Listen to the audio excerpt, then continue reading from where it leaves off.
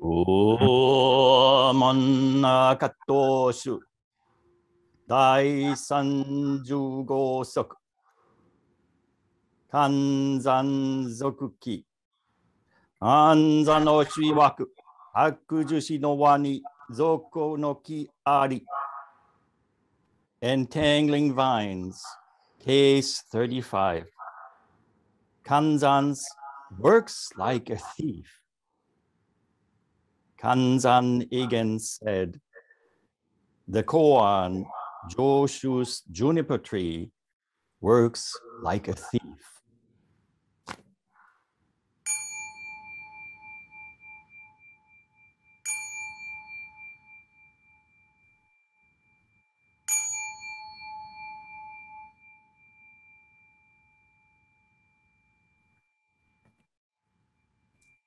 We have come together here from all different parts of the world. I see Europe. I see the East Coast, the West Coast, all different areas of this world. And this technology brings us together. But before praising what we as human beings have achieved in terms of figuring out how to work in this world, let us acknowledge that we are sitting here in this way, not necessarily by choice. This is the second Hoon Sesshin, where we can't travel as freely as we want to, where our health, the health of many other human beings is in jeopardy. And of course, where hundreds of thousands have died from this novel coronavirus. Millions in the entire world. And we, who are lucky, might have been vaccinated.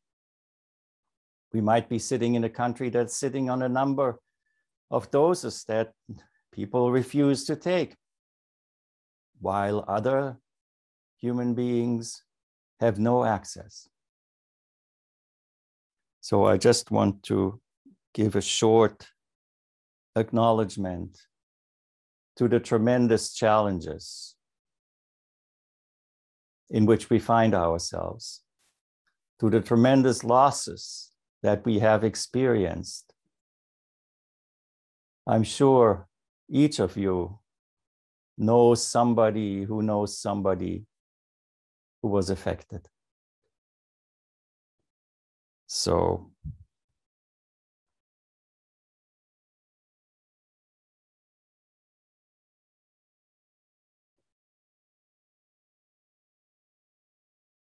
but we have come together in this Hoon Sesshin. Hoon Suru is translated sometimes to requite the beneficence that we have received.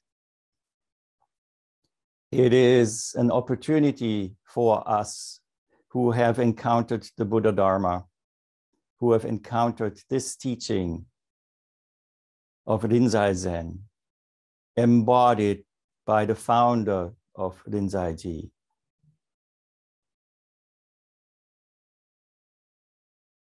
And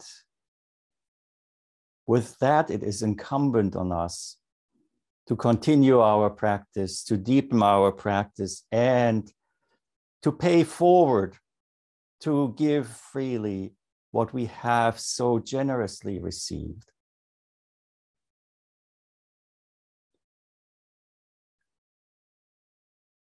In 1962, Teishō Rōshi stepped off the plane. He continued the work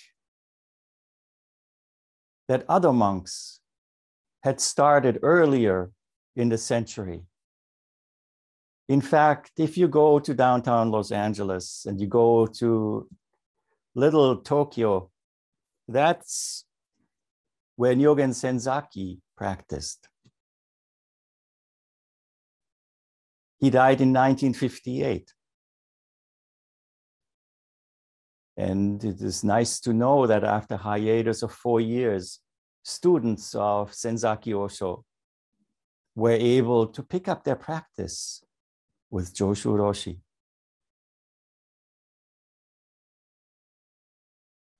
So something has brought us here together today.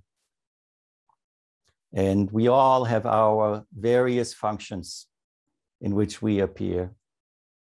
The Jikijitsu, taking care of the time. The Shoji, helping serve the tea to the Buddha, to the Bodhisattvas, sitting on the tan. And I sit here and am tasked with giving a talk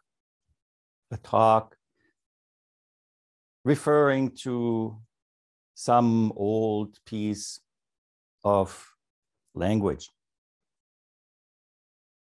But that's really not it. The question is, how do we make this old stuff come alive?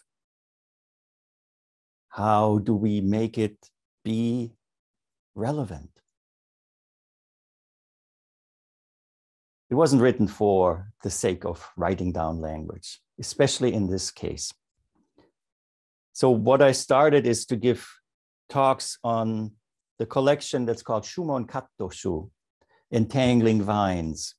It's a couple hundred koans that were compiled in Japan. So from that point of view, it's already a different kind of collection than, let's say, the Gateless Gate, the Mumonkan, or the Blue Cliff record, the Hikigan Roku, even different than the Shōyōroku, the Book of Equanimity. And we have come sequentially through the cases. That is another manifestation of this practice. Once you decide to give talks on a specific collection of koans, there's no choice in it.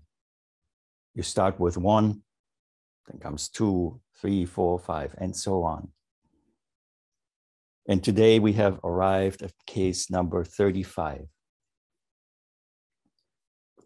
This is a very interesting case. Interesting from the point of view that when we talk about cases, usually the main actors in the cases are Chinese Chan masters from the Tang dynasty, from the heyday of Zen, anywhere between Bodhidharma and the time when this tradition made its way to Japan. But today, in this koan, we encounter a Japanese priest, Kanzan Egen. It might be that you have heard the name before. It might be that you have never heard the name. But from the point of view of the tradition we find ourselves in here, he is very important. So the question shall be first, who was Kanzan Egen? This Shūmon Kattō-shū, the Entangling Vines, has 280 some cases. And less than 10 of those cases actually have Japanese persona in it. One of them is Hakuin Ekkaku Zenji, who lived much later, and the other one is Kanzan Egen. He appears in 4 cases of this collection. His name, Egen, E means wise, and Gen means mysterious, profound, deep. And he is the founder of a temple by the name of Myōshinji in Kyoto, in Japan.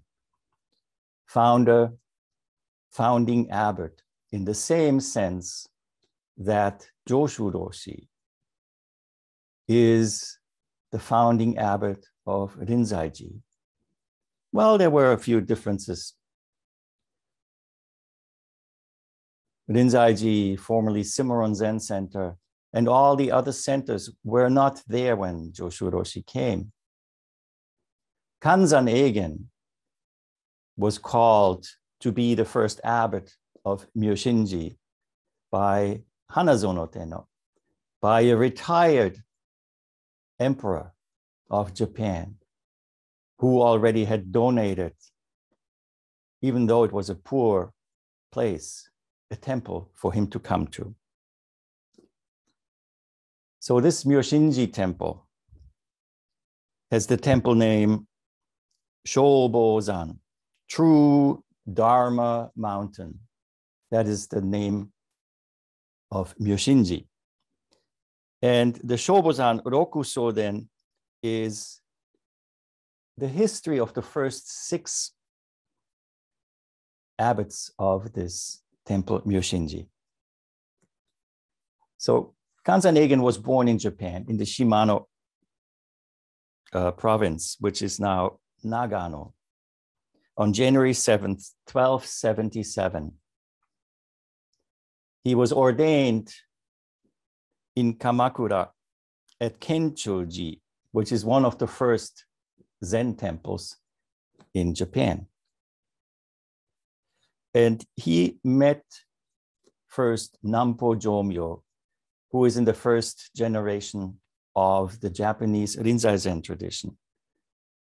Nampo Jōmyō, who was the abbot of this temple Kenchō-ji at the time.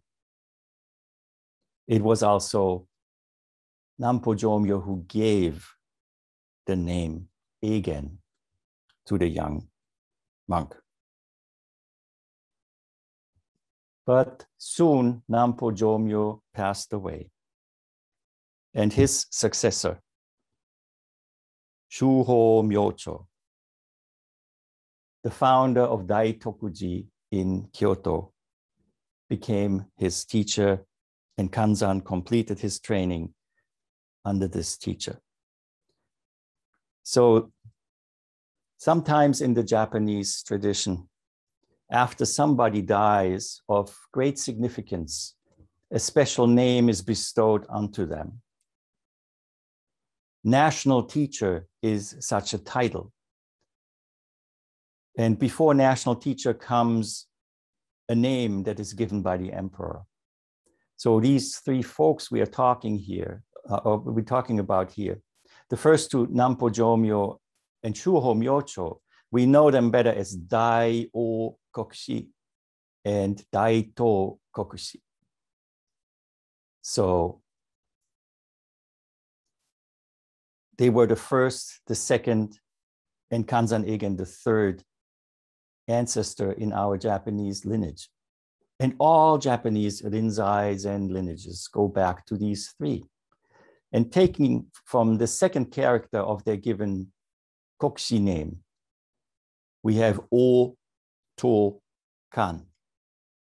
So this is the Otokan lineage in which Joshu Roshi taught, in which every living Japanese Rinzai Zen master teaches. Otokan. So after having received transmission, Kanzan Egen decided to go into the mountains of Ibuka in Mino, which is in the present Gifu prefecture, to engage in post-awakening training. And there he worked as a laborer. This is a very important step in the way how the Rinzai school trains its monks and the monastics.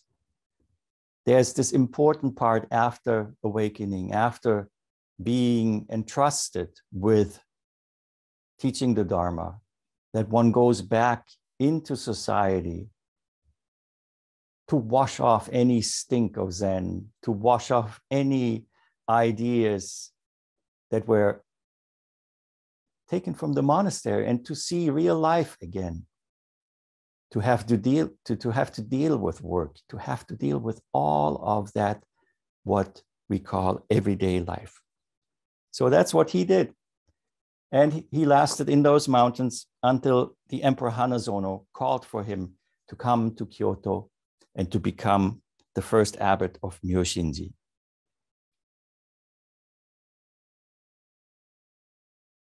So coming into the city, Kanzan Egen devoted himself to training his disciples, and he became known for his ascetic lifestyle. And his training methods as well were very strict.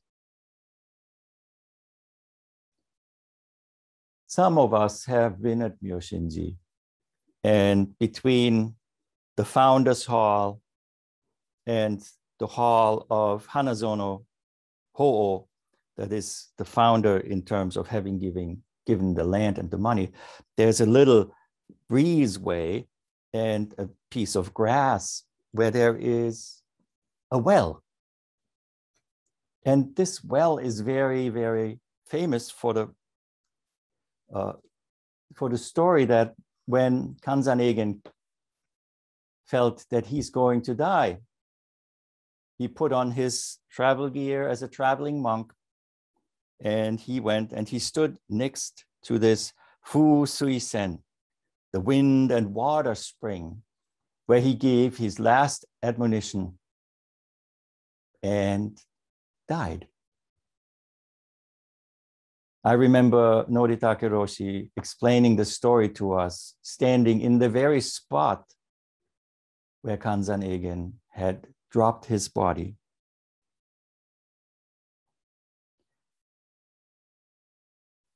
Muso Daishi is the title that was given to Kanzan Egen by Emperor Meiji later. So, institutionally speaking, this is a very important person. But also in terms of teaching, it is quite interesting to know one thing about Kanzan Egen, namely that he has left, guess how many volumes of scriptures will he have produced or recorded sayings of Kanzan Egen? None. None whatsoever. There are only a few things of his teaching that remain. And some of them are very famous, and some of them make it into a koan, like the one we are looking at today. The other ones, so you know, one is Ko sono moto o tsutumeyo. I beseech you, examine the source. These were words in his final admonition to the monks, just before he dropped his body. The other one we heard about the Hakujushi no wa ni zokuki ari, today's koan. Jōshu's juniper tree works like a thief. And there's another story in which it is reported that a monk came to Myōshinji, and there was Kanzan Egen.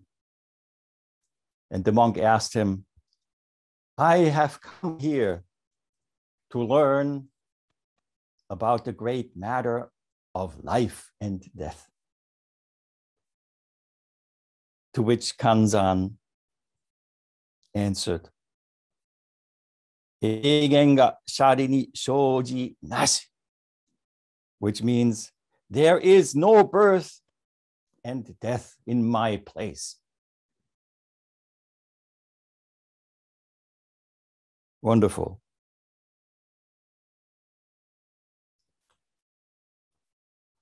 One of the basic principles of Kanzan Egen's teaching was his reference to Honnu Enjo Butsu, the inherently perfect Buddha. The fact that we all are endowed with Buddha nature as our birthright. And he spurred on his students by asking them, so if we are all inherently perfect Buddhas, why then have we become ignorant, deluded, sentient beings?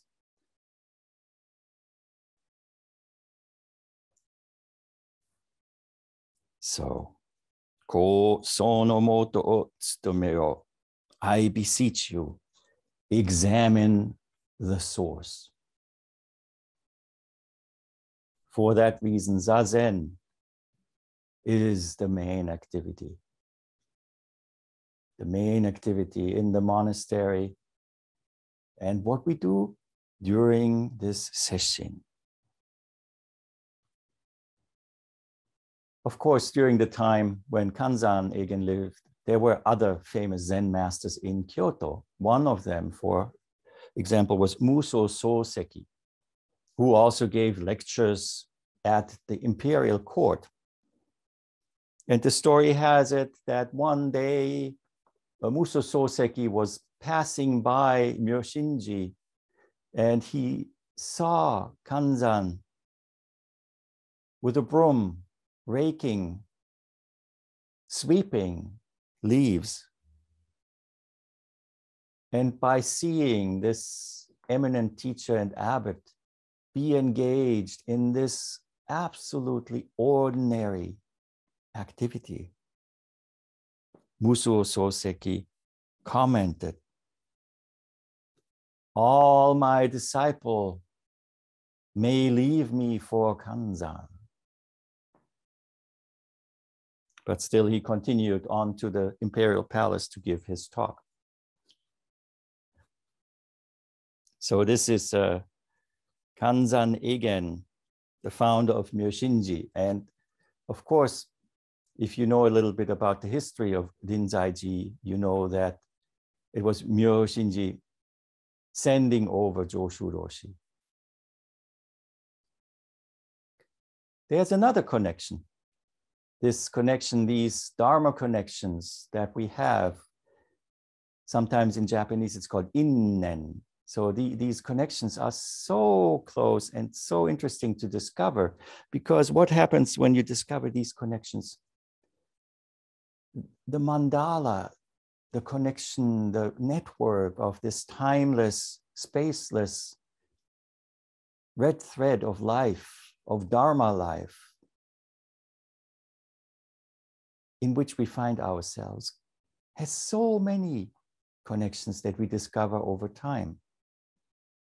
I know Shoei-san knows, for example, that Kanzan Egen is also the founder of Shogen-ji in Gifu. Shogen-ji, where we have Muinken Rodaishi, that is Yamakawa Rōshi, and Myoren-san from Rinzai-ji is training at Shogen-ji at this very moment, founded by Kanzan Egen.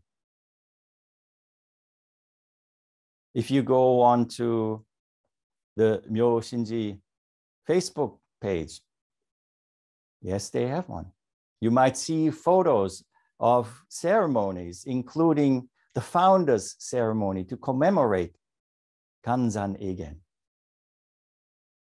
And it is celebrated by the head abbot, the Kancho of Myoshinji, but then on the left side of the Butsudan sit in ranking order other abbots. The first one who always sits there is Noritake Rōshi. Next to him, Yamakawa Rōshi, because he is the abbot of a temple that was founded by Kanzan Egen. So many, many connections. And if we have the luck to meet these Roshis, if we had the luck to meet Teishō Rōshi,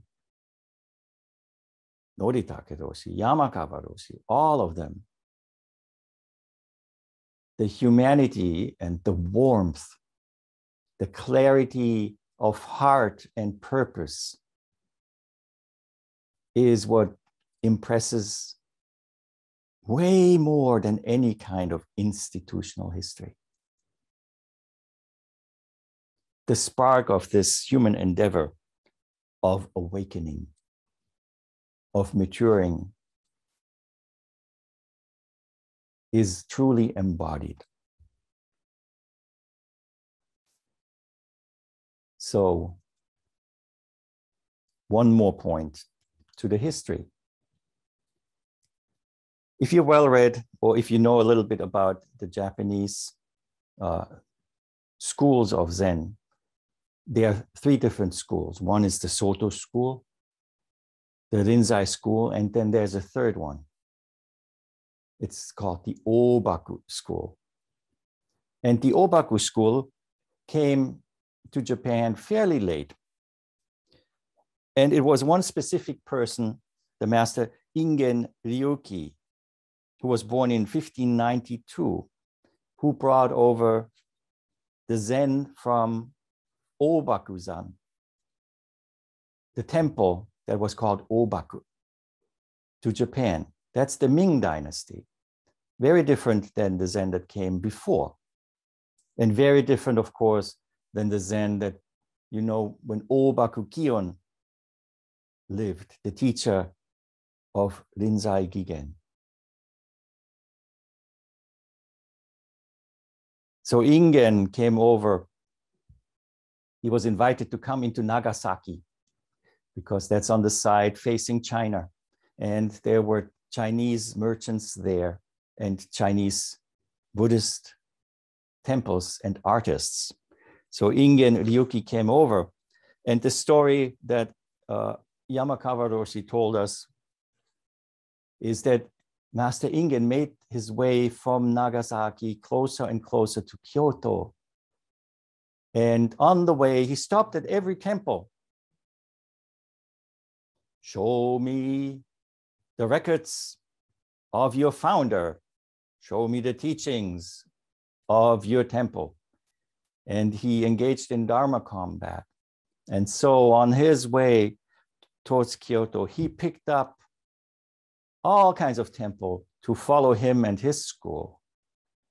And the story goes that when he arrived at Myoshinji, he would ask again, bring me the records of your founder. I'm sorry, well, there are no records.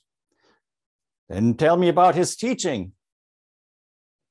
And the only things they could tell him is, well, at Egen's place, there is no birth or death.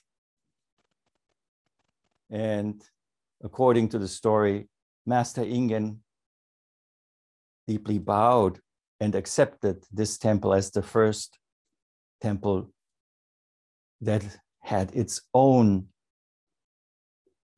living transmission of the Buddha's teaching. That's how the story goes. Of course, historians tell it very different today.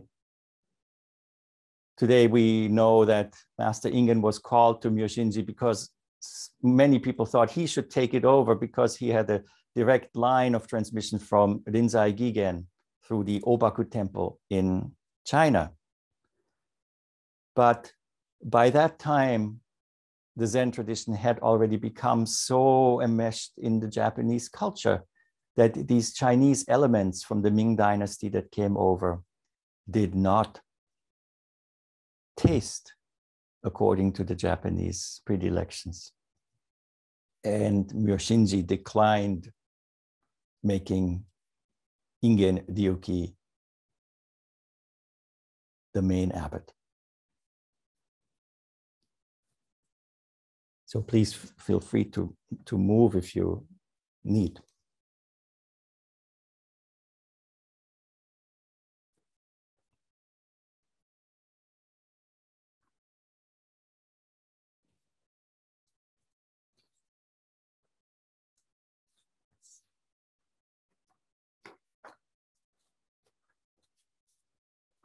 Now, in this koan, we find a reference to yet another koan, and that is Jōshū Jushin, the famous Jōshū, who we know from Jōshū's Mu, Jōshū, the stone bridge, so many koans with Jōshū. And this koan just summarized the main parts. Is a monk asked Jōshū, what is the meaning of Bodhidharma coming from the West? And Jōshū looked out the window and said, the juniper tree in the garden. So we mostly know it as oak tree, especially those who have studied with Teishō Roshi, oak tree in the garden. Whatever it is, an oak tree or a juniper doesn't really matter. You know, the Japanese term is kashiwa, which is not a Chinese reading actually. And it is a type of juniper tree. It's a type of juniper tree, and Harada Roshi from Sogenji in Tahoma, but also in Japan, he points out that the Chinese juniper tree gives it an extra flavor because the wood that the juniper tree grows, you cannot use for anything. You can't make lumber of it. You cannot make furniture of it. It doesn't probably burn that well. So it's kind of the most useless wood that you can think of. So juniper tree in the garden. This is the koan to which Kanzan Egen points here. So what is that question? What is the meaning of Bodhidharma coming from the West? What is the meaning of Buddhism? What is the meaning of this life? But the Bodhidharma question has been asked many times of many masters. Being in the Rinzai tradition, of course, we can go back to Master Rinzai himself. In number 7, in the Rinzai Roku, someone asked the master, what is the meaning of Bodhidharma coming from the West? The master answered, if he had had any meaning, he could not even have saved himself.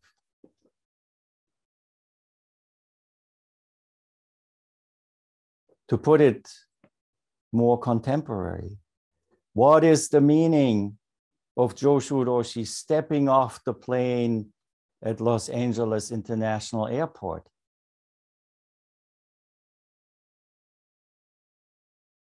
How do we answer these questions?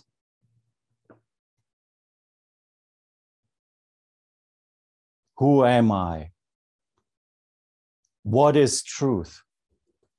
What is enlightenment? Am I awakened? Are you awakened? Is anyone awakened? Is my Buddha nature eternal? If my Buddha nature is eternal, what happens to it when I die? If not eternal, what happens to it when I die? All kinds of questions.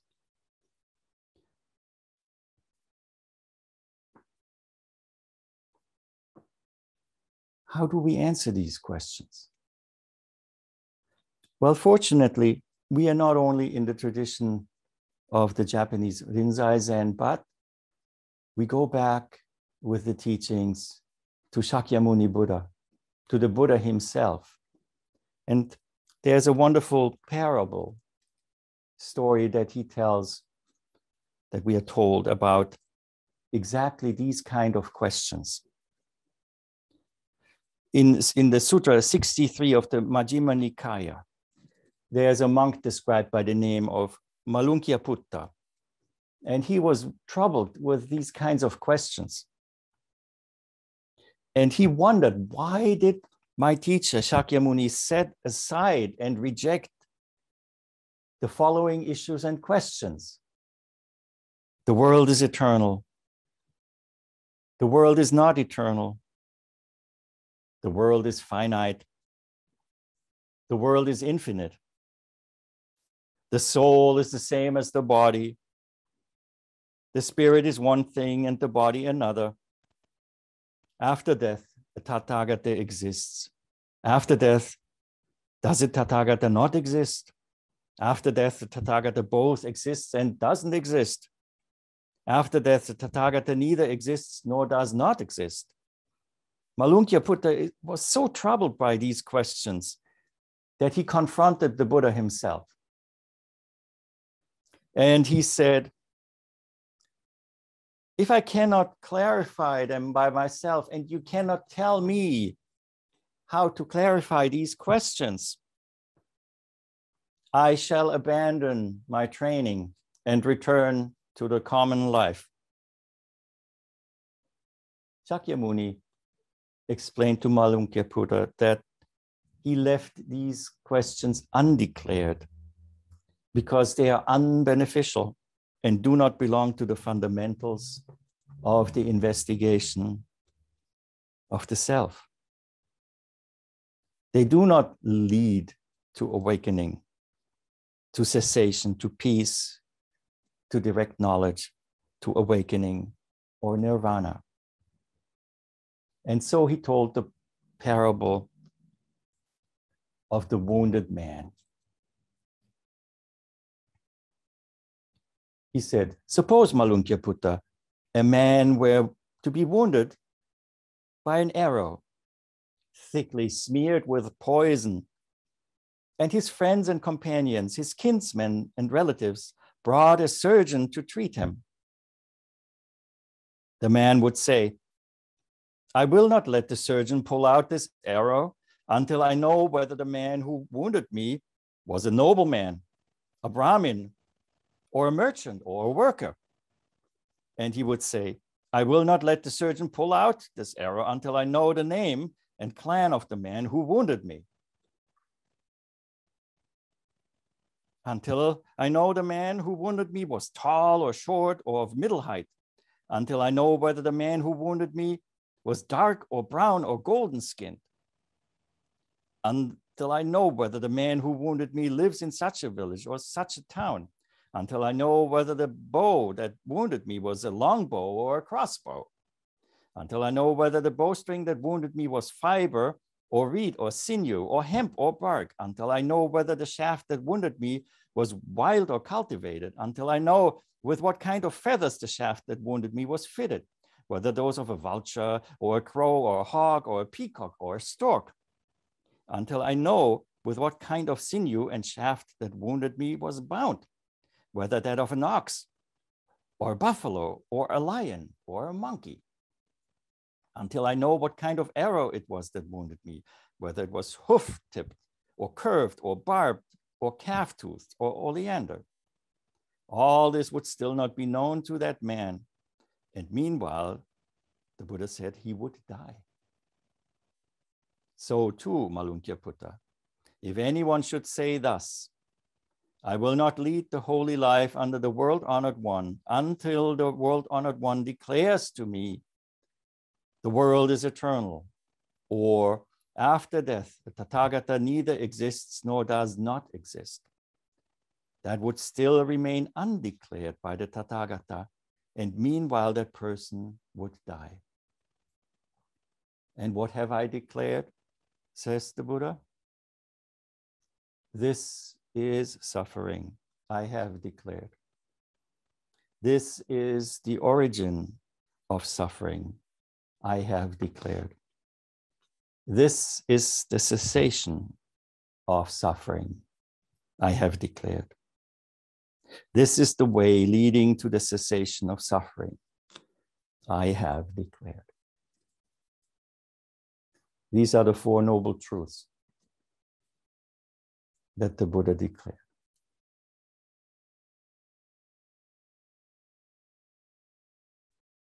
So, what is the meaning of life? What is the meaning of our suffering, of our incompleteness? Suffering is a pretty strong term at times, you know. Being unsatisfied, being incomplete, experiencing incompleteness. We human beings have this deep, deep urge to become whole, to become complete. That's why we look for a mate. That's why religions come into existence with various ways of allowing us to approach this topic of being incomplete.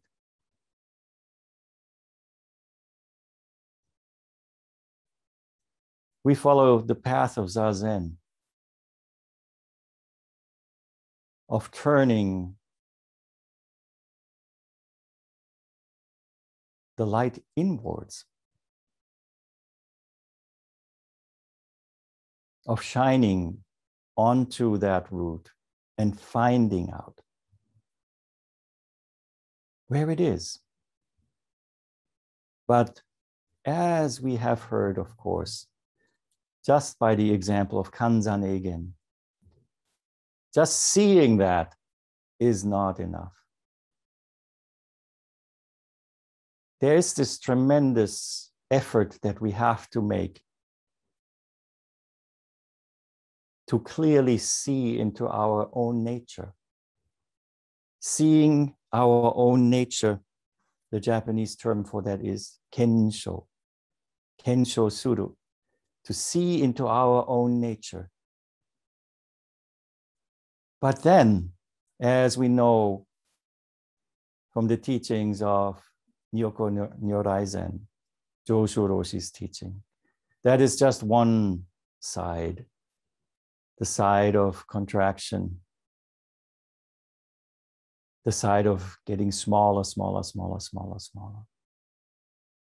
Then we have to turn around and expand again. We experience that with every sitting. At first, we might fall into it and arrive at the point where we have reached the smallest small possible under the conditions in which we find ourselves. And very naturally, the opposing force of expansion takes over.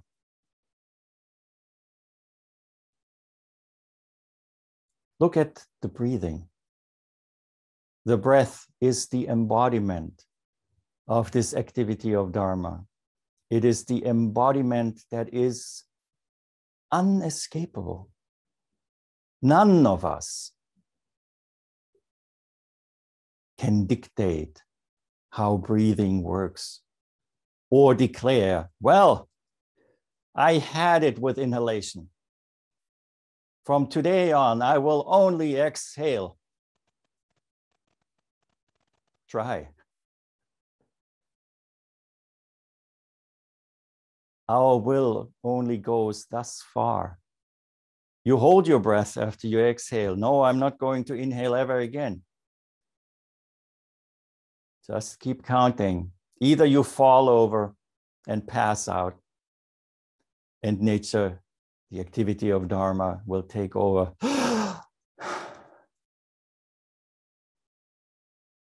Or you will die.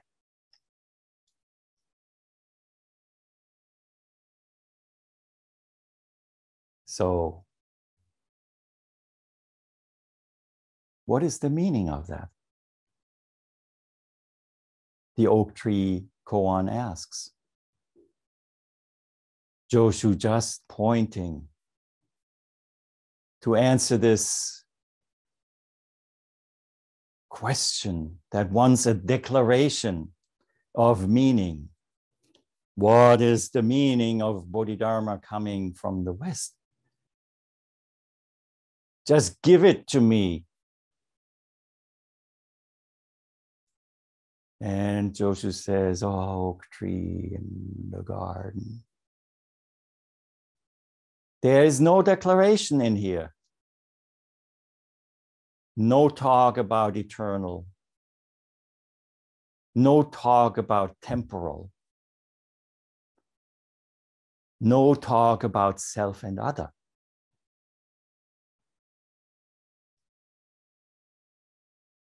That oak tree, that juniper tree is there. And of course, similarly, when we look at our practice, we have to look at the tree and realize where the roots are.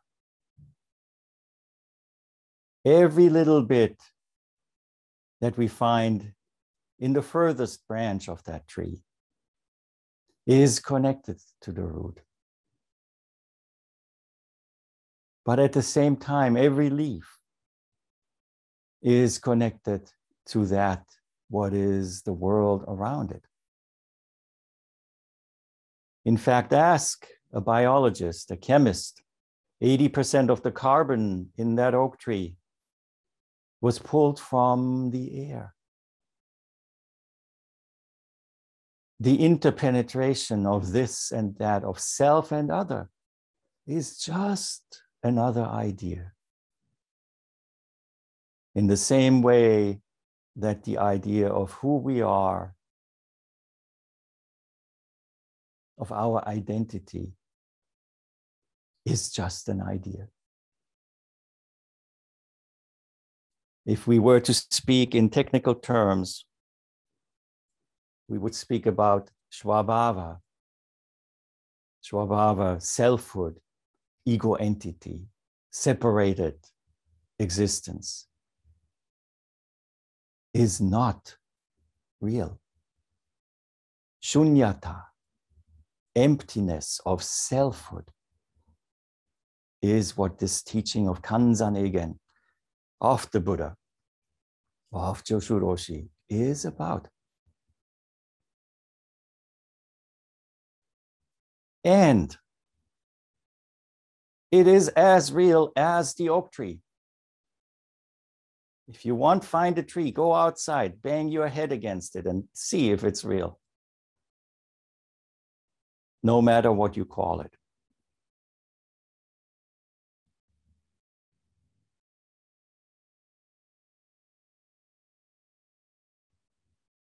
Bringing this into our lives so that we just don't sit on the cushion and torture ourselves from the point of view of this I am self that feels through its intuition clearly that something's got to change to become complete. And allowing that just to be, but not to be that usurps consciousness, that requires us to think, to keep up any kind of identity. Just learning how that also appears and disappears, like our breath has the phase of exhalation, self-negation, and inhalation, affirmation, both. Learning how to embrace all of it is the only way that will lead us to the experience of anshin, of a peaceful heart and mind. So when Kanzan Egen says, Joshu's oak tree koan functions like a thief, what is being stolen? What is being taken away? Goes back to Rinzai. This Rinzai practice tells us who are entrusted to serve as elders going forward on this path, that the direction to lead those who come and ask to practice, that we deprive them of anything to hold on to. That's why asking, what is the meaning of Bodhidharma coming from the West? Oak tree in the garden deprives any kind of intellectual thinking. Nothing to hold on to. But at the same time, the oak tree, the juniper tree, is real, is there. You can feel it, you can touch it, you can smell it, you can hug it.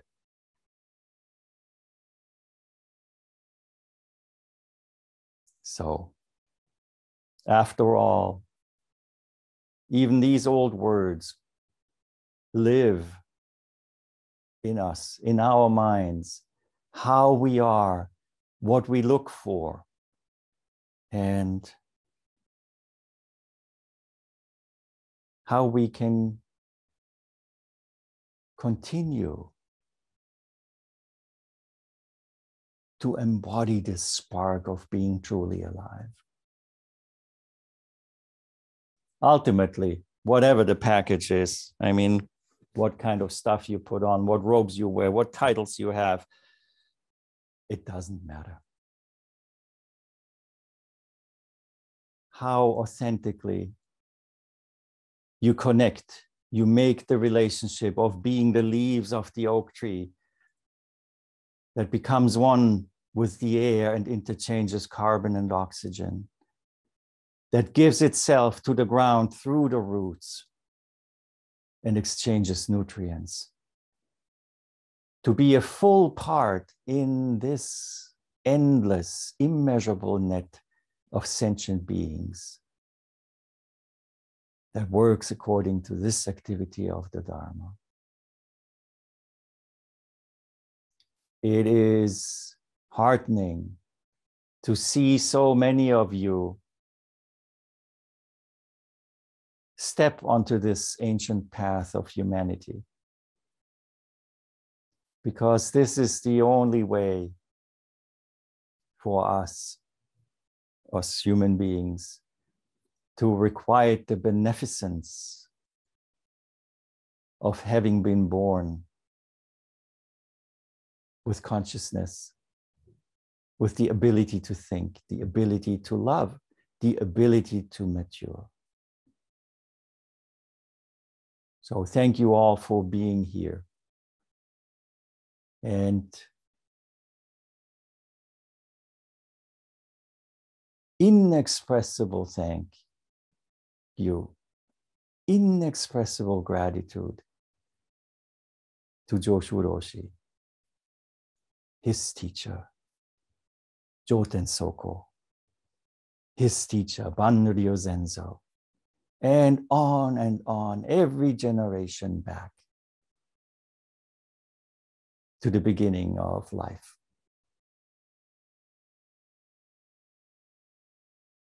May we extend this mind over the whole universe so that we and all beings together may mature in Buddha's wisdom.